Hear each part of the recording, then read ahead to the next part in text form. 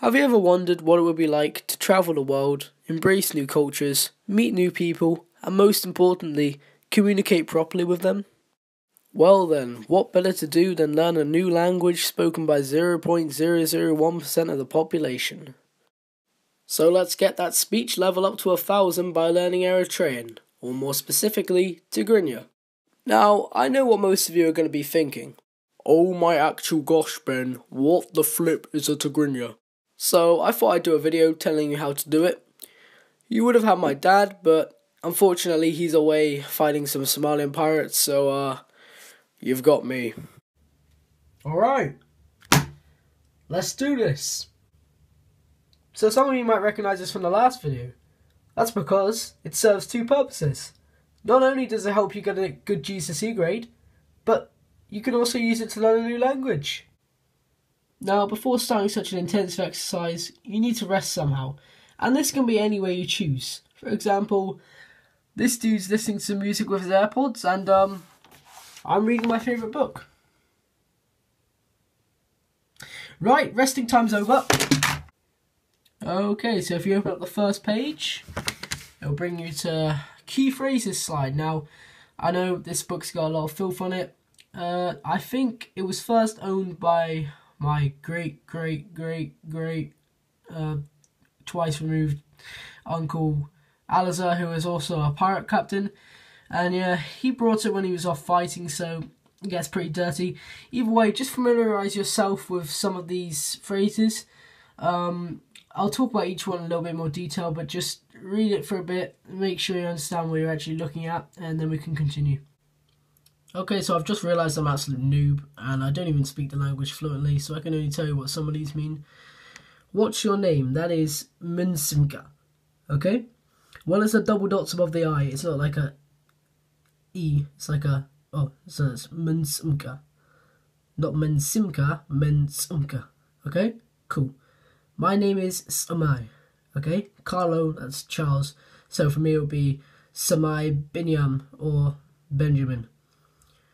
Yes means Ua, like I said. No means I don't know. One of the ones that's not on here is how are you? That's Kamelaha for a man and Kamelahi for a woman. So ha for a man and he for a woman. Right, so we've pretty much mastered this first page. Let's move on to the next one.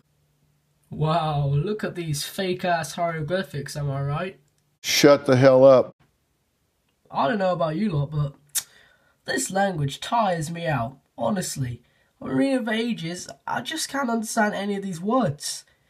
So I was reading up about it, and apparently, if you turn the book upside down, wow, look at that. Much easier. Now we can actually read stuff. The last piece of advice I'm going to give is to tick off the different pieces of Tigrinya that you learn. Because this book is so amazing, it actually has the checklist here, and when you learn new phrases you can use this to tick off, rag it, whatever. Just make sure that you're focusing on the things you don't understand very well.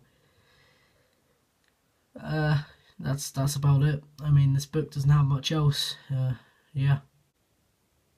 Okay, so I did the math, and I worked out that if you spend 3 hours every day from now on after school learning Tigrinya, and approximately 50 times a week reading this book, while also waiting for my next upload, it will take you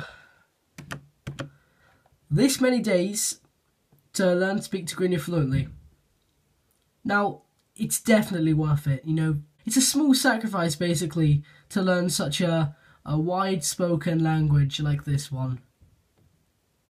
So I went to find a translator so I could see what subscribed to eBik Productions is in Tigrinya, but it turns out that it's such an advanced language that none of the ones I found could even update to, recognise it. Which is, I mean, it's a little bit annoying, but, I mean, you can't blame them. They're just a bit behind. I just want to say thank you for watching if you made it this far. As always, don't forget to check out our other videos, turn notifications on, hit that like button, and of course, don't forget to subscribe, and I'll see you all in a bit.